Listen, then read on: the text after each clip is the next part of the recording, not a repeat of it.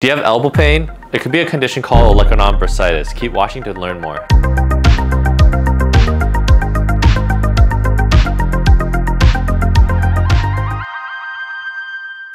Olecranon bursitis is a condition that affects the bursa, which is a sac of fluid that's found on the back of your elbow. The purpose of your bursa is to decrease friction between different soft tissue layers found, namely at the triceps region. Bursitis refers to the inflammation of your bursa. So Olecranon bursitis is your Olecranon bursa experiencing inflammation. It's really important to understand that the #1 cause of Olecranon bursitis is actually infective bursitis, which actually needs medical attention. The purpose of this video is for mechanical Olecranon bursitis, not infectious Olecranon bursitis. So if you have infectious or infective Olecranon bursitis, please see your medical doctor to get that treated with medicine. Typically, Olecranon bursitis is a repetitive overload of the structures in and around the Olecranon bursa. Namely, it has to do with the triceps and the triceps tendon. It's really typical that those who experience Olecranon bursitis to have been starting strength training or any type of activity that scaled up more quickly than the body was able to recover from. This usually happens in people who are new to exercise or who all of a sudden increase the volume of their exercise way too rapidly. This can include those who are starting a calisthenics program where there is a heavy emphasis on doing dips and push-ups. It could be in those who are starting out a weight training program where there's a heavy emphasis on triceps strengthening and bench press exercises. It could also be in those who are just starting to play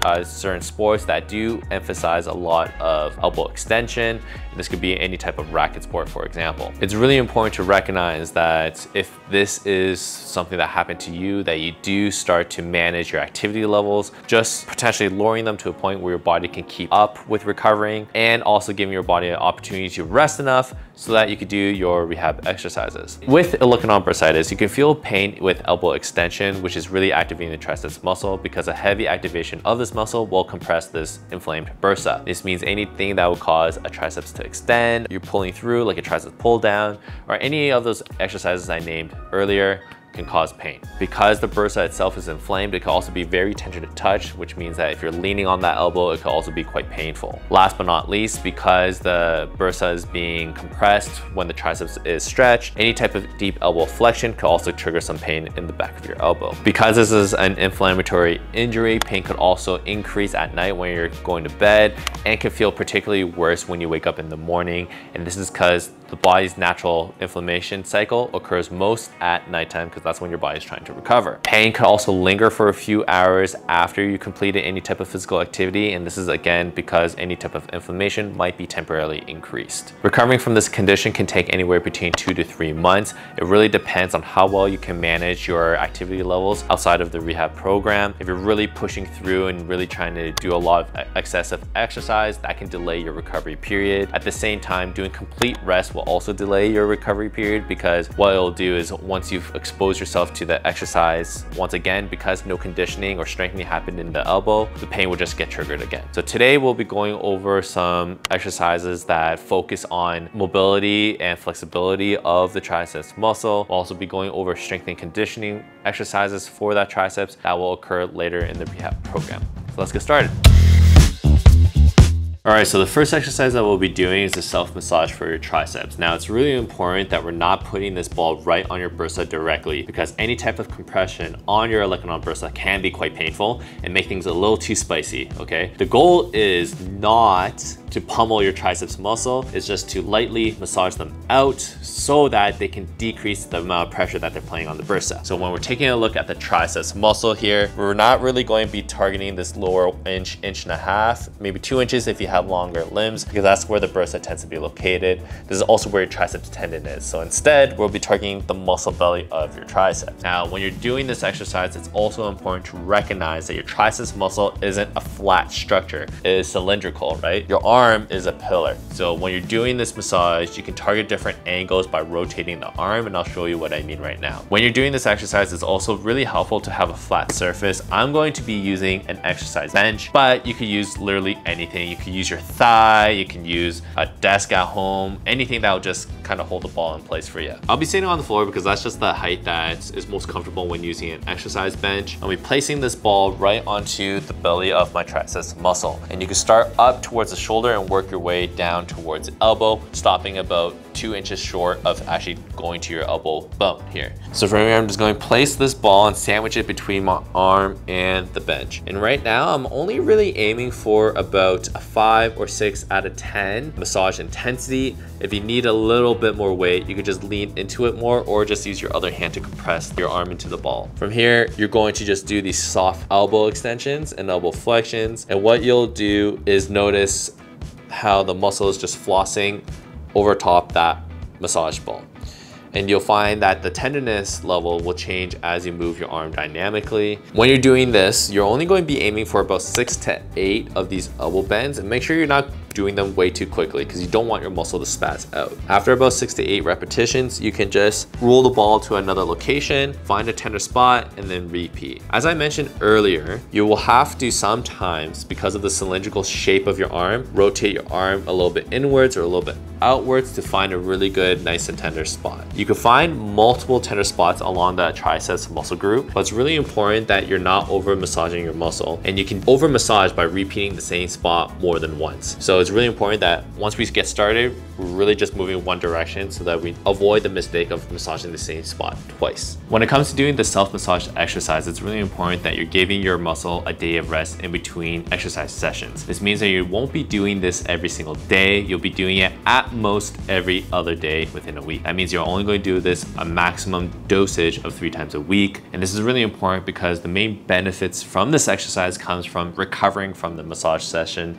It doesn't come from the massage itself. So while it might feel good to massage it out daily, you might actually be delaying your recovery process. It's really important that you give muscles the rest that they need so that they can feel better long-term, not just in the moment. Up next, we'll be going into another exercise to increase the flexibility of your triceps. The next exercise that we'll be doing in the phase 1 recovery process is just your very basic tricep stretch. A lot of you might have even tried this in the past if you've ever done a gym class in elementary school, but here it is. All you're going to do is raise your arm up above the head, place the arm behind your body, take your other hand, you're just going to pull that elbow towards your head. You're going to feel that stretch in this triceps region. Now it's really important, and this is where it becomes really individualized or individual specific, is that you're not going to be pulling it to the point where you're triggering that pain in the elbow. If you're feeling that pain in the elbow, just don't pull so hard. So when you're doing this, I'm just going to be pulling enough to appreciate a light stretch in my triceps region, and I'm going to be holding the stretch for about 30 seconds. You could do anywhere between 2 to 3 repetitions, making sure to give that muscle a 30 to 60 second break in between each set that you do. This exercise, unlike the massage exercise that we just finished, is to be done daily. You could do this once or twice a day, so you could do those 3 sets separated, morning, afternoon, night, or you could do them all at once with a minute of rest in between. It's really up to you and what feels best for you and your elbow. Up next, we'll be going into our phase 2 exercises, which is active mobility of the triceps. During phase 1, that phase can last anywhere between 2 to 4 weeks. It really just depends on how consistent you are with the exercise and how severe your condition was to begin with. You could try to transition into the phase 2 exercises that we're going to be doing right now as soon as they feel comfortable to do. So you won't really know until you test it out a little bit to see if they feel comfortable. If they don't yet, go back to the phase 1 exercises, do it for another week, and come back to this phase 2 program. So the first exercise that we'll be doing today is called a beer pong extension, and it does require a light pull-up assist band. This is the standard red one that's rated anywhere between 15 to 25 pounds. You can also do this exercise at a cable pulley machine set up at a similar height and angle. So I'm going to be setting this up just around head height, plus or minus a few inches or feet. It's fine to do. It really just depends how comfortable it is for you. I'm going to be grabbing the band in a neutral kind of grip here, and I'm going to be setting it up so that the band anchor is directly behind me. For this exercise, I'm going to allow the band to pull my elbow into as much flexion as I can tolerate. So this is my full range here. For many of you, this might be a little bit too sensitive or painful, so it's okay to take a step back so that you're starting mid-range, and then as you progress week to week, you go a little bit deeper and deeper by just stepping forwards with this exercise. But because my elbow is healthy, I'll just show you what the full range looks like. You could be standing with your feet hip distance apart, or you could be standing with a split stance. It really just depends on what feels more comfortable for you. To get started, you want to make sure that you're keeping your elbow fixated in place as if there's like a pin in it, keeping it here. So I'm not going to be moving my elbow back and forth. I'm mostly just hinging up my elbow and moving my hand up and down. To get started, I'm just going to extend my elbows until it's fully straight, gaining maximal contraction of the triceps muscle. Again, because this does pull on the triceps tendon, it will cause some compression of the olecranon bursa. If you find this full range is a little bit too painful, just don't go the full range. You can stop a few degrees short of reaching that full range, just working within your comfortable range. If you have a shortened range, it might just look like a few degrees of movement, but because I have a healthy triceps and a healthy olecranon bursa, I can go the full range here. When you're doing this exercise, it's important to stick to a 1 to 2 second tempo. So you're not trying to do rapid fire repetitions here. We're just trying to do a nice slow controlled activation so that your triceps and the triceps tendon gets used to stretching in a deep flexion position and activating out of it appropriately. When it comes to repetitions and sets that you'll be doing, anywhere between 8 to 15 repetitions is great, but you don't have to hit those numbers. If the exercise is a little bit too difficult, you could do less repetitions, even if it means you're only doing 3 or 4 repetitions. If that's all you got for today, that's all you got. That's okay, rest up, try a few more on your next set and go on from there. When it comes to how many sets you're doing, anywhere between 2 to 3 sets is really great to do. But again, if you can't do 3 sets because it becomes a little bit too tender or painful, just stop at 2. That's completely fine. You build this body up step by step, day by day. Because we're doing this active mobility exercise and it does cause some contraction of your triceps muscle, you will only be doing this exercise about 3 times a week or every other day, similar to the massage. We want to make sure we give it a day of rest for it to recover from the exercise that we just did. When it comes to rest periods between sets, you could rest anywhere between 1 minute to 1.5 minutes. You could take a little longer if needed, just to make that next set a little bit less painful. All right, let's get started with our next exercise. The second exercise we'll be doing is a banded tricep extension with emphasis on trying to introduce end ranges to your elbow. So first thing you're going to do is you grab a pull-up assist band. You can use a regular TheraBand as well if you have, that's the only option you have. Same with the last exercise, it doesn't have to be a pull-up assist band. You can use any band as long as it's long enough. So first things first, I'm going to just step on one edge of this band, and then I'm going to raise my arm completely straight up. From here, I'm going to let that band pull my arm down behind me. Now, once again, your end ranges might be a little painful because of the olecranon being inflamed, so just don't let the band pull it as far down as it would cause pain. We want to stick to relatively pain-free ranges.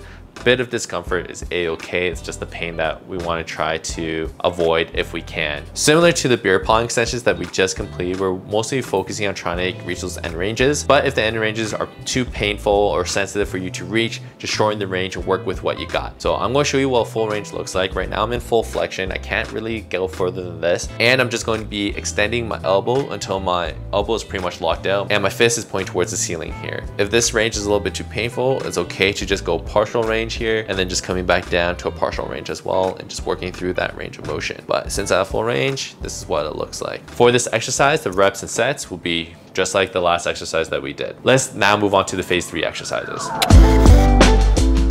Now that we've completed phase 2 of our exercise program, we should have full elbow flexion and extension that is pain-free when unloaded. Now it's time to add a little bit of light weight so that we can tolerate a little bit of stress on our elbow in our daily lives. So we're going to be doing an exercise called the dumbbell skull crusher, and I'm going to be using just a 5-pound dumbbell to get started today. You can pick a weight that feels comfortable for you. The main goal here is to start with a weight that you can do full range and increase the weight as you find that the exercise gets easier and easier. For this exercise, I like to aim for anywhere between a 6 out of 10 exercise difficulty while I'm still trying to do pain-free repetitions. It might take 8 to 10 weeks before you get to this phase of the exercise program.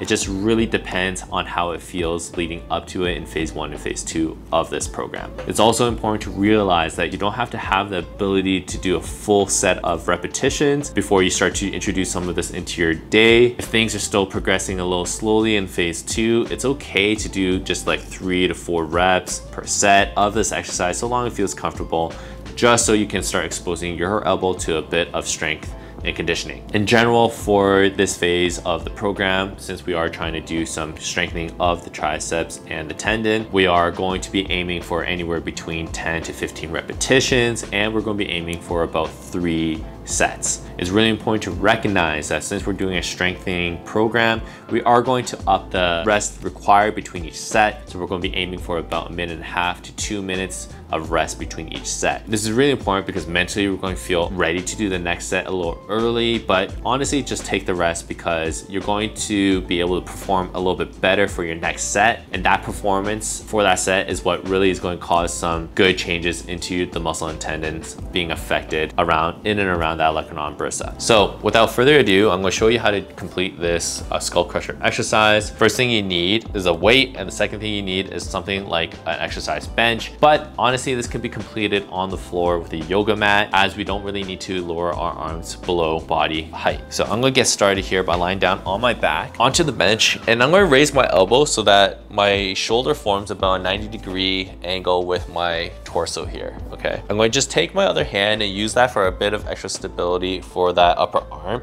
But if you can manage just holding this without the assistance of your other arm, that's fine to do as well. Once I'm set up, I'm just going to be bending my elbow maximally. So I'm going to let that weight pull my hand down as far as possible. And once I get to that end range, I'm once again going to extend my elbow, straighten it out completely. You should feel the muscles of the back of your arm, aka your triceps, feeling the activation and contraction.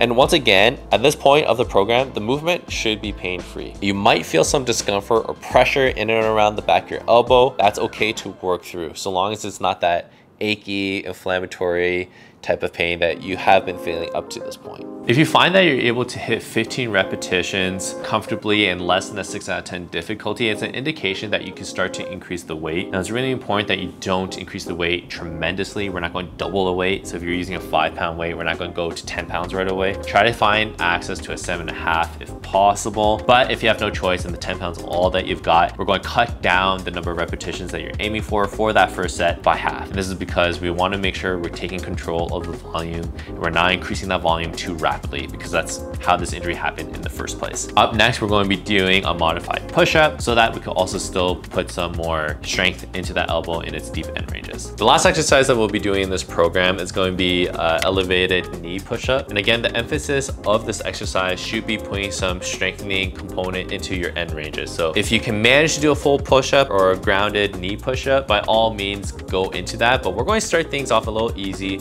and then you can progress as needed when things get a little bit too easy. So I'll be using an exercise mat. You can use a yoga mat, and I'm going to be using an exercise bench. You can use any stabilized chair, couch, you name it, as long as it won't shift or slide away from you. From here, just starting from my knees, I'm just going to be lowering my body so that my chest touches the bench, and I'm going to be bending my elbows completely in order to do so. From here, I'm going to just push back up. Now again, the main emphasis should be trying to get a deep elbow bend. You can find that you could get a deeper elbow bend. If you bring your hands closer together, you'll find that you could get into a deeper elbow bend. So doing more of a military push-up will stress out that triceps tendon and triceps muscle and Olecranon bursa a little bit more.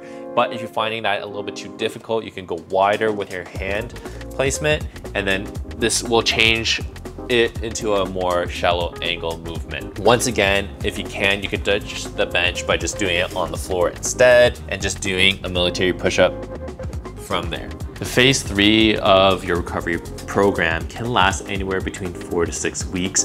It really depends on what level you're trying to build your elbow up to, because to be quite honest, for daily needs, your elbow is probably not going to be in pain, but you might notice some discomfort when you start to challenge it in different athletic or performance movements, like doing a bench press in the gym. So if you're looking to kind of progress and getting back into the gym and start your weightlifting or weight training activities again, it can take a little bit longer to build that back up. Luckily, at this point, aside from doing the rehab strengthening exercises that I just showed you, you can start to do any of your regular strengthening exercises at this point, just at a lower volume and a lower intensity than what you're typically used to or what typically led up to you getting injured in the first place. Now, it's important to remember that just because we were able to reach our phase 3 exercises, that you don't have to completely ditch the exercises in phase 1 or 2. You can still use some of those exercises to prime up the elbow before before you do the weight training based exercises. It can help to alleviate some of the symptoms that you're feeling while you're still trying to do some strength training. So if doing a bit of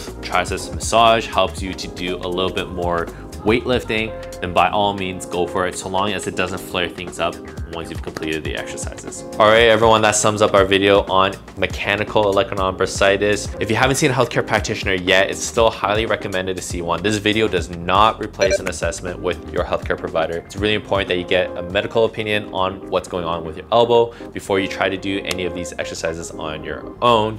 If you're in the GTA, you can see one of the healthcare practitioners at Rehab Hero. We have a clinic in Markham and we have one in North York. Otherwise, try to find a highly rated therapist or clinician near you. If you have any questions, let me know in the comments below. If you don't already follow the channel, please hit subscribe. Every single subscription helps the channel tremendously. Until then, I'll see y'all next time. Peace.